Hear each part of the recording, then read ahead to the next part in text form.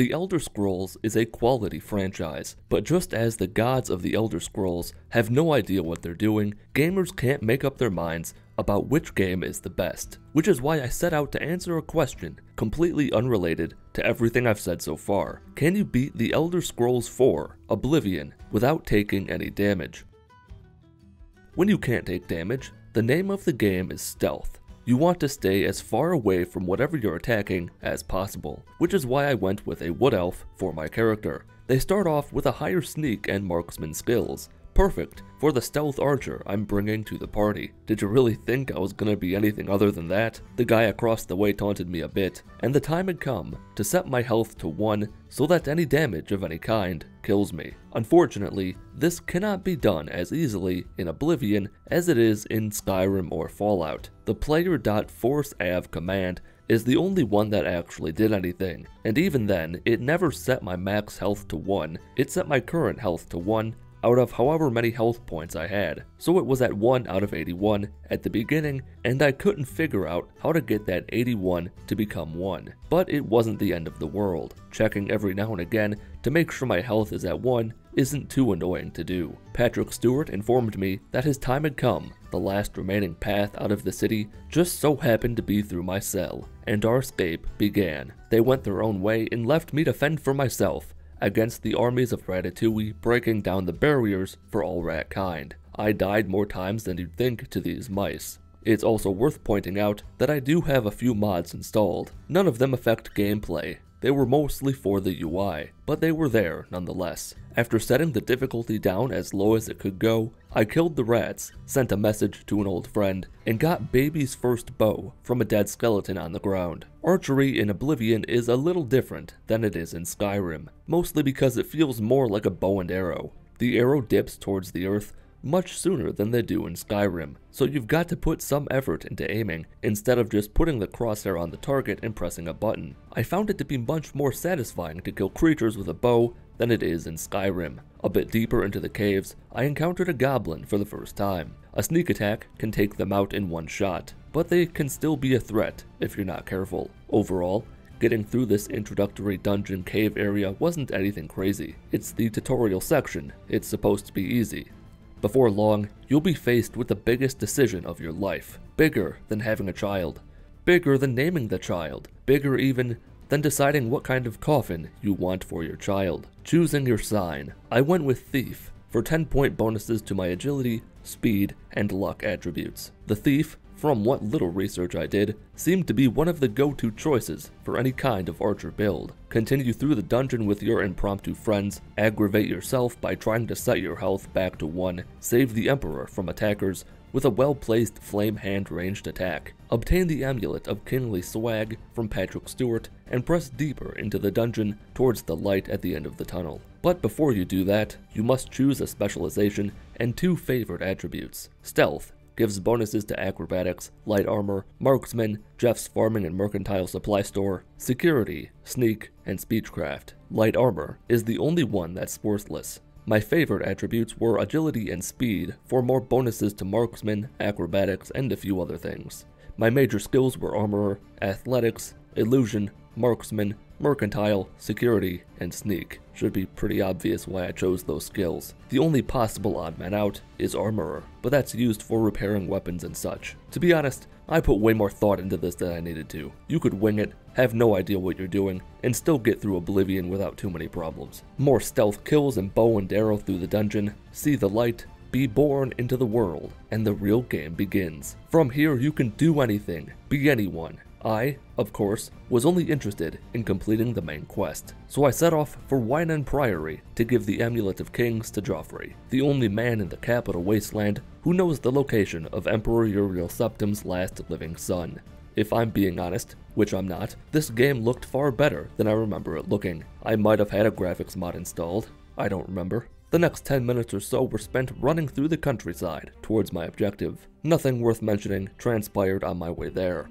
Joffrey, surprised that I actually had the Amulet of Kings, was unsure what the Emperor meant when he mentioned the Jaws of Oblivion shortly before his death. But I've seen the title of this game. I knew exactly what he was talking about. Joffrey informed me of Martin, a well-to-do lad serving at the chapel in Kvatch. Before leaving, I took everything he offered to me, namely a steel bow and 30 steel arrows. With another waypoint to mindlessly follow, I set off for Kvatch. I was, let's say, overjoyed at the way the wolves went all floppy after an arrow entered their skull and turned off their life. Some people get their jollies by wiping out 50% of all life in the universe. I'm a simple man. All it takes to put a smile on my face is a dead animal. Upon arriving in Kvatch, something seemed off. Some idiot spilled red paint on the clouds. That's gonna take weeks to clean up. Somebody's gonna pay for that. Or, more accurately, some wolf is gonna get an arrow in the snout for that. A soldier outside Kvatch convinced himself that if he followed his orders, everything would be fine. Never mind the fact that a literal portal to hell was open right in front of him. I admired his optimism so much that I murdered the goblins in the courtyard and entered the chapel to speak to Brother Martin. He knew the Emperor was dead, yet he did not know who he was. In time, he would learn it real good. He'd only go with me if his compatriots were safe and sound in the ground, or above it. So, I fulfilled a lifelong dream of going to heck. Meltman was there, a man who almost got melted by the eternal flames of Oblivion. After sinking into the red goo to experience a beautiful death, I gave my word to Hand Venus that I'd shut the Oblivion gate and save the world. If nothing else, these Daedra guys know how to make a demonic paradise feel like home. I felt like I could really settle down here and get tortured for the rest of my life.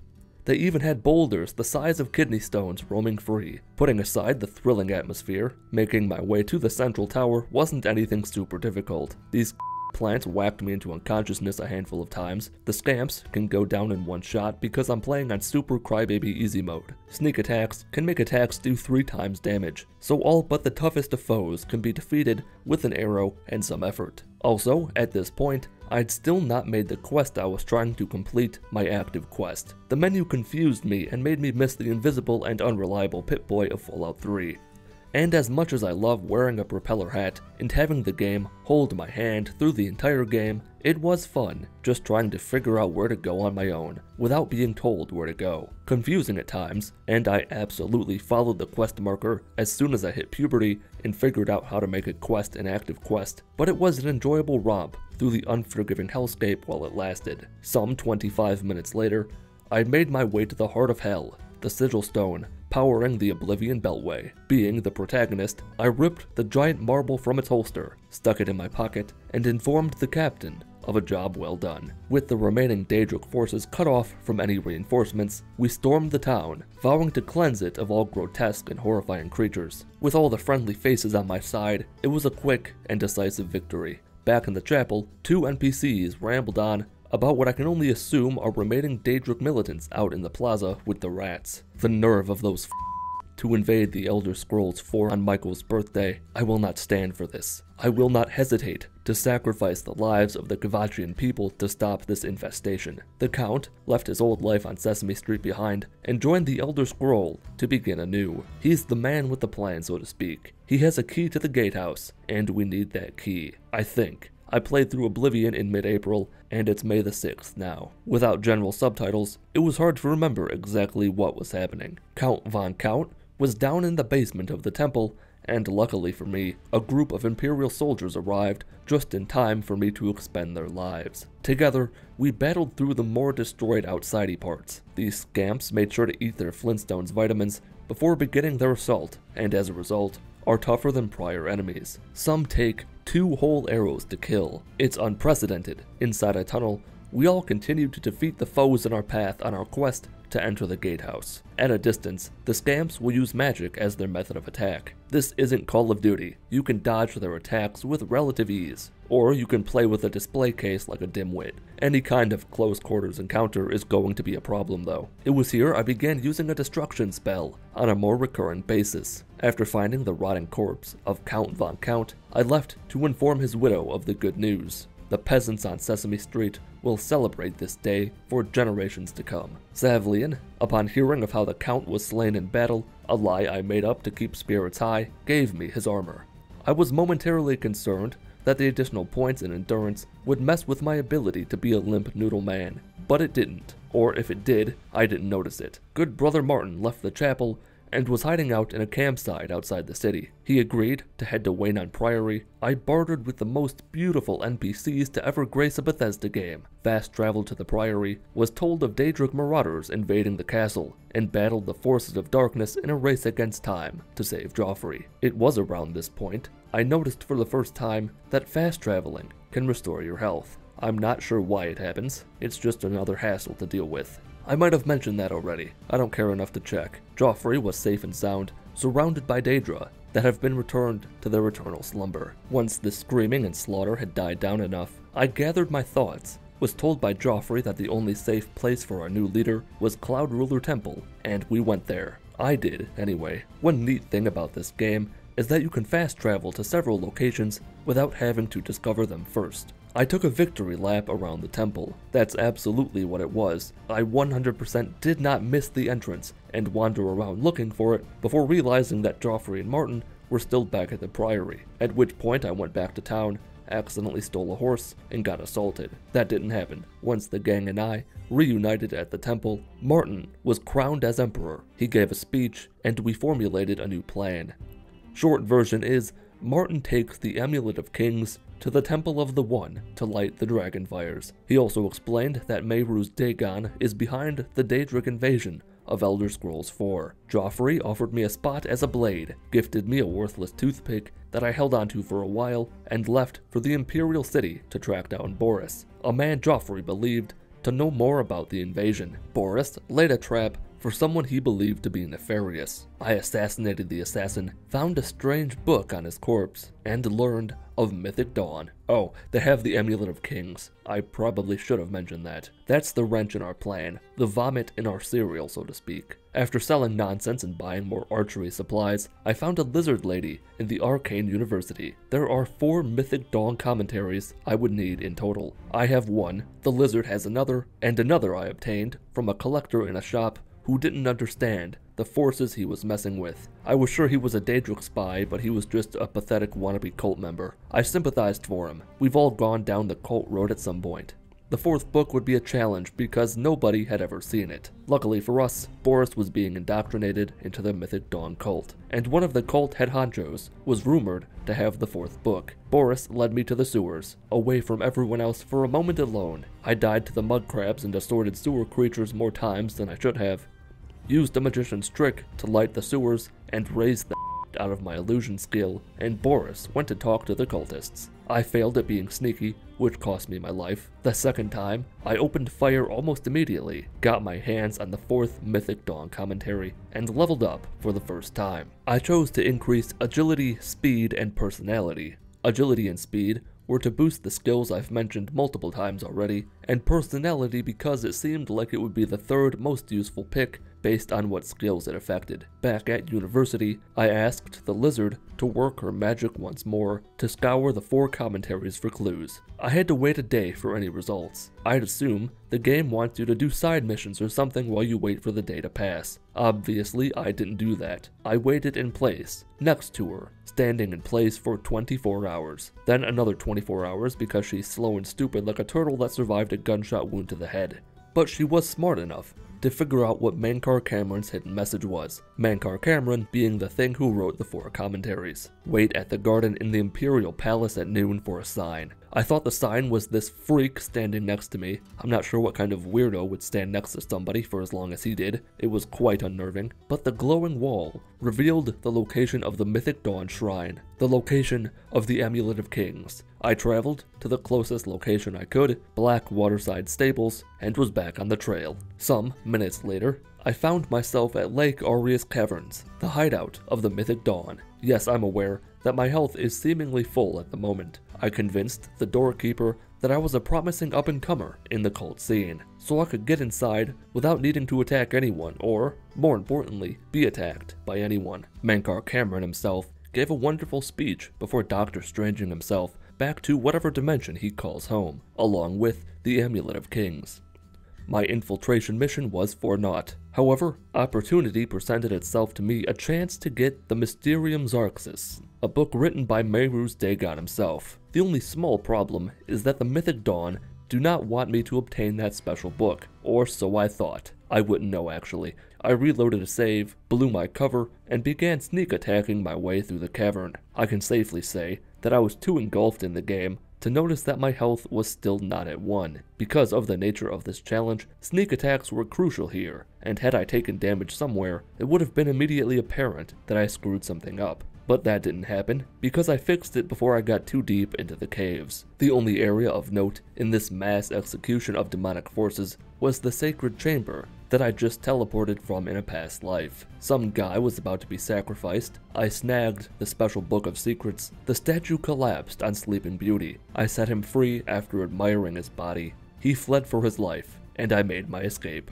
I killed a lot of people on my way out of the cavern. In fact, I went out of my way to kill as many people as I could find. A mythic Dawn Guard took a fair bit of effort to kill. I followed my new best friend out of the cavern, said goodbye forever to my former best friend, and returned to Cloud Ruler Temple to deliver the book to Martin. He read my mind and knew I didn't recover the Amulet of Kings. The book is dangerous, which was why I gave it to him. His reward for me was speaking to Joffrey about spies attempting to infiltrate the temple. I killed Jearl in self-defense after thinking that she was maybe a spy. Could have been the Daedric mace she wielded that gave it away. Could have just been a mother's intuition. We may never know. After informing Bird, captain of the Bruma Guard, about the spy, I was given permission to search Geralt's house. Never one to turn down an invitation for home invasion, I entered the house, read a document containing orders from the enemy, and returned the document to Joffrey so we could formulate our next move.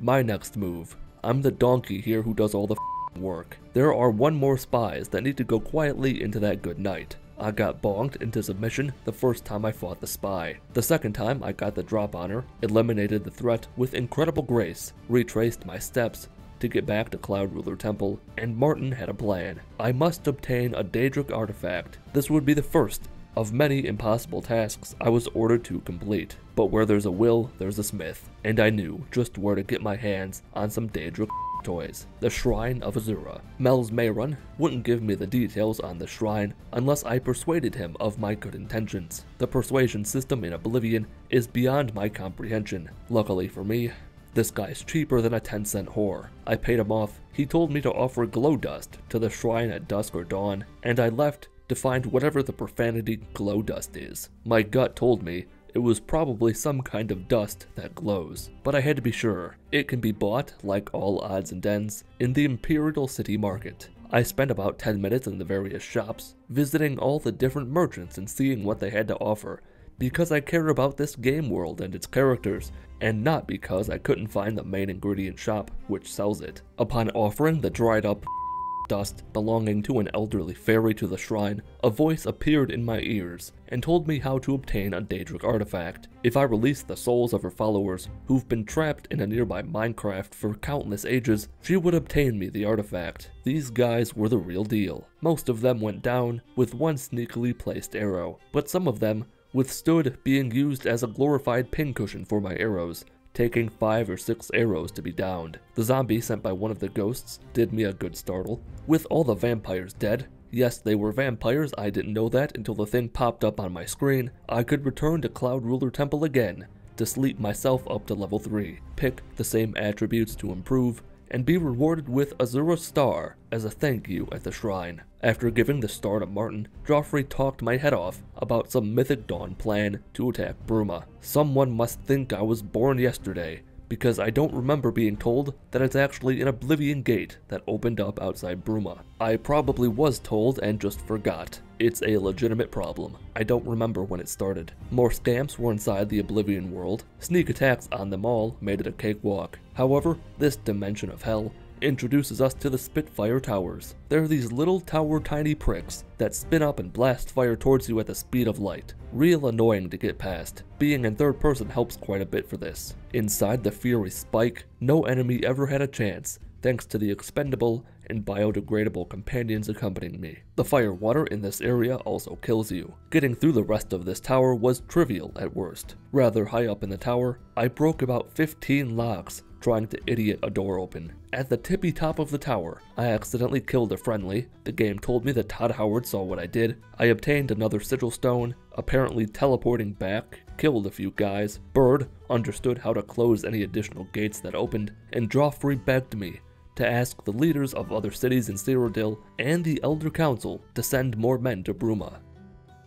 That. Not a chance. Bruma can burn. Martin's next impossible task for me was the blood of a god. He's asking for the innards of something that doesn't actually exist. Tiber Septim's armor has his blood because hygiene means nothing in the name of religion. The sanctum holding Septim's armor is haunted, cursed, bamboozled, bazingud. It got the Bethesda treatment, whatever you want to call it. It got it. I got arrested as soon as I set foot in the Imperial City. I found that odd, as I hadn't any memory of committing a crime. But I'm a good American. Even if I didn't commit the crime, I'll do the time. After getting what I went to the Imperial City for, I entered the wilderness to find the catacombs of Sancre Tor. Once there, I thought I hit a roadblock because I'm stupid. My arrows did nothing against the ghosts. Sneaking past them wasn't an option. Outrunning something without legs is frowned upon in a civilized society, so that wasn't an option either. Somewhere along the way, I figured out that fire magic can defeat the ghosts. I had enough magic juice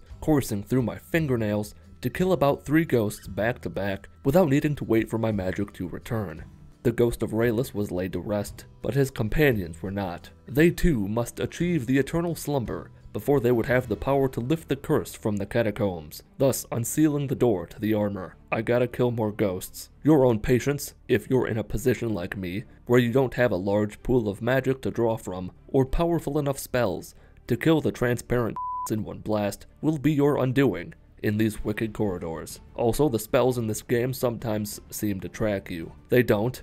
I know that as a probable fact. It's just that sometimes a ghost will fire in the direction you're already going, and if you're slow in the head, you won't react in time to stop moving. Then you get hit and die. All things considered, this was more time consuming than anything else. There's a lot of ground to cover. 3 different cursed blades you must find and relieve of their duties. It's likely that I could have just ignored the ghosts and sprinted past them, but I didn't do that. Once all 4 are dealt with, the enchantment, sealing the shrine to Tiber Septim, will be dispelled and you can retrieve the armor. Because I'm familiar with how video games work, I fully expected some giant boss ghost to emerge from the stone when I picked up the armor. Didn't happen, though I did get a few action shots that I fully intended as using as the basis for a thumbnail. Oh well, that's what I get for making the thumbnail before the video script is finished. I spoke to all 4 ghosts, despite figuring out after talking to the second that they all said the same thing, attempted to rob another tomb, and returned to Martin while wearing the armor, hoping for some unique reaction. Then I remembered that this game was released in like 1991. I was expecting too much of it. Martin's great short bus scavenger hunt continued with a great Welkin stone. Just like all the other garbage I've collected, a great Welkin stone is not easy to come by. In fact, there's only one known to be left, which just so happens to be located in the ruins of Miskarkand, because of course it is. You can think of Miskarkand as the Dwemer ruins of Oblivion. It's a place where an ancient civilization lived before the age of man. There are also very light puzzle elements at play here. The only kind of puzzle I can tolerate is a connect the dots with 2 dots. Anything else, I can't do it. And to make matters worse, there are bitterfish goblins down in these ruins as well. I say, as if I have any idea what that means. All you need to know is that they're shockingly quick and deceptively dead after I'm done with them. You've gotta press buttons to activate doors and find the doors that open, and it's an ordeal and a half. In the final room lies the Great Welkin Stone in all of its great stony glory. The big spooky will be unhappy that you've taken his most prized possession. You won't care, because possession is 9/10 of the law. He'll die faster than you'd expect for someone named the King of Miskarkand, most likely because if you're a cool cat, you'll be playing on the easiest difficulty. Then, with the 3rd item, Martin will be ready for what comes next. What comes next is what governors of states with fewer than 10 million people have nightmares about: opening a great Oblivion gate. We need one last object, a great sigil stone, to open a portal to Paradise Falls, where Mankar Cameron calls home. The Countess of Bruma was less than thrilled to learn that we wanted to rip open a giant portal to heck in her backyard. In the temple, I had the option of telling the Countess that we would hold off opening the gate until I gathered more allies for our cause. The problem with that is that more people lowers the likelihood that we'll all die horrendously, or just get dragged into the portal to be tortured for the rest of our natural lives. I held off on the reinforcements. They don't need more reinforcements anyway. I am all the reinforcements they need. Sean Bean gave a brilliant speech at the first portal, and wave after wave of Daedric forces were sent to defeat us as more portals began to open. Now, I know what you're thinking.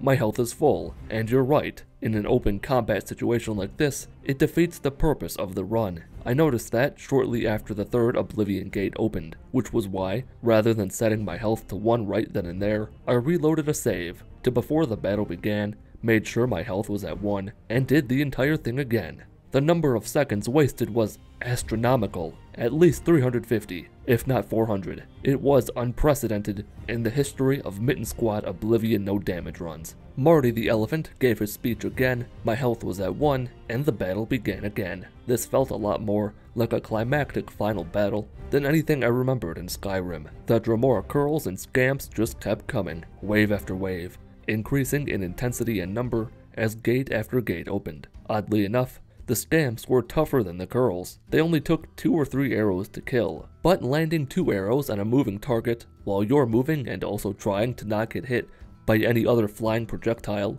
or 40-pound mace being wielded by a red maniac is no easy feat. I had my first crash as I prepared to enter the giant Oblivion gate. After trying and failing to get a cinematic shot of me running towards the giant gate, I entered the plane of Oblivion, and I was swept away by a giant tidal wave of confusion about where to go or what to do. I meandered my way north. When all else fails, go up towards the giant mechanical demon machine. I realized my mistake, reloaded a save inside one of the towers, crossed the Rainbow Bridge, scaled more towers filled with Dremora people. I've been saying Daedric when maybe I should have been saying Dremora. I bet that's pretty annoying if you care about that sort of thing. With the war gate lowered, opened whatever, I continued my way through the plane of Oblivion, opened a portal door to the World Breaker, sneak attacked all the things, obtained the great flying ball of love and misery and pain. The giant machine was apparently in the middle of breaking into our dimension when I left their dimension. Martin told me we had all the necessary components to track down the Amulet of Kings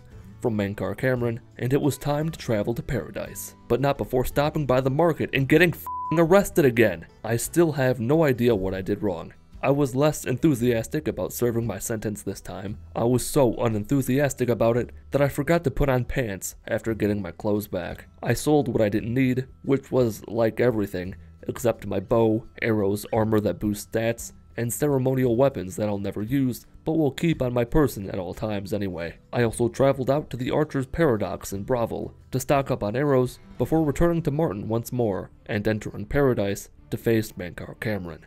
The first being I encountered was an Ascended Immortal. He called this place a nightmare, but the name of the area we're in is the Savage Gardens. There are demon dino dogs roaming the countryside, looking for tasty mortals to feast on. The only thing working to their advantage is their speed. They're not particularly tough. After killing Cathatet and not speaking to him, I obtained the Bands of the Chosen and entered the Flooded Grotto to see what else Cameron had in store for me. The Flooded Grotto was cool, but the Forbidden Grotto is where it's at. Nothing better than the screams of people stuck in lava without being able to die. I, of course, had to join him to see if it was as fun as it looked. Expecting everything to be a threat, I attacked from the farthest possible distance at all times.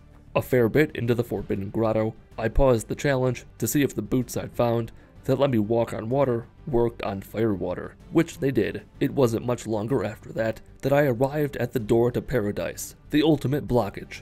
My understanding of what was happening here was that I cannot, under any circumstances, enter Paradise while wearing the Bands of the Chosen, and I cannot take off the Bands of the Chosen. Even with God mode enabled as a funny haha, I got a message popping up on the screen basically telling me that I can't open the door, and then I'm blasted in the face with some green magic. I was sure I'd reached an insurmountable impasse, a fork in the road that stabs me in the eye before I can make any decision. Then, my knight in shining armor appeared before me in my hour of need, Eldamil, an Atmer crybaby who led the Daedric army at the Battle of Kavach. He freed me from my wretched existence by removing the bands of the Chosen, allowing me to enter Paradise proper, be led to Carrick Agalor by Ruma Cameron, and confront Mankar Cameron at last. I got whacked almost immediately by one of his guards, retreated after loading my last save, took out Mankar Cameron with 2 well-placed arrows, took all his virtual possessions, was teleported back to Cloud Ruler Temple, and gave Martin Septim the Amulet of Kings, after I tried to wear it. After countless battles, the end is in sight. The Oblivion crisis can be finished once and for all if Emperor Martin Septim relights the dragon fires in the capital city. Thankfully, I wasn't arrested this time. High Chancellor Akato confessed that the man I saw earlier in the Imperial City wasn't actually Shrek, and Mehru's Dagon made one last-ditch attempt to stop us. He sent his toughest minions to kill us all. But rules is rules, and they're not allowed on the table. Mom said so. They couldn't reach me up there, except for when they could. Outside, things were not good. More Dremora than you can wrap your pathetic singular mind around. In the Temple District, the unthinkable happened. We got endgamed. It was too late. Mehru's Dagon arrived in Tamriel, and the laws of our universe dictate that he cannot be destroyed here. But if there's one thing Sean Bean knows how to do, it's die. He had a plan, and the full might of whatever remained of the Imperial Legion rallied behind Martin and I as all of us together pushed through the final stage in the Oblivion invasion towards the Temple of the One. Inside the temple, Martin revealed the details of his plan. As Mehru's Dagon laid waste to the temple, Martin used his royal blood and the Amulet of Kings to turn himself into a giant golden fire-breathing parrot. The two engaged in a titanic slugfest for the fate of Tamriel. Ultimately, after being showered in holy fire, Mehru's Dagon fell before Emperor Martin Septim, who turned to stone upon defeating the Daedric Prince of Oblivion. The final cutscene rolled, and I'm pretty sure I beat the Elder Scrolls 4 Oblivion without taking any damage.